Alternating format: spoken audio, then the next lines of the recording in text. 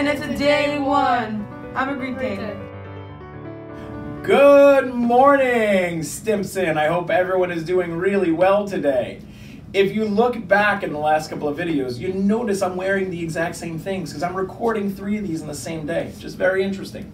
We're going to start as we always do with a moment of gratitude. So take 10 seconds, silently in your head, think about something you are thankful for. Ready, go.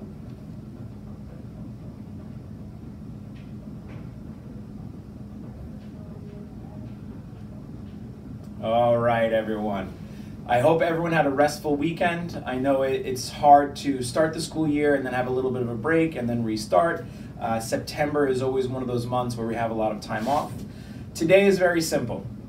This is the first longer week of the year, and I need to reiterate and I need to restate our goals for this year. Our goals are for you to become independent, organized, and you know, responsible.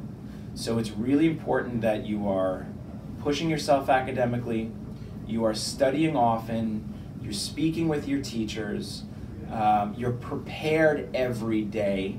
We don't want to hear any of this nonsense that, oh, I forgot it. This is up to you. This is your job. So every single day, be prepared, be organized, and I know that you're going to have a wonderful year.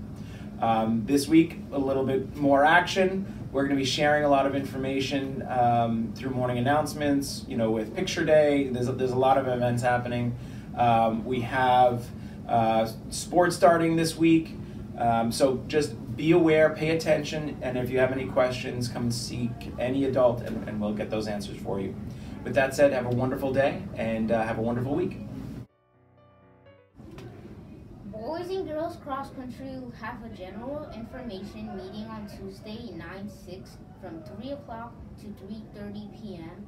Our first practice is Wednesday, 9/7 from 3 to 4 p.m.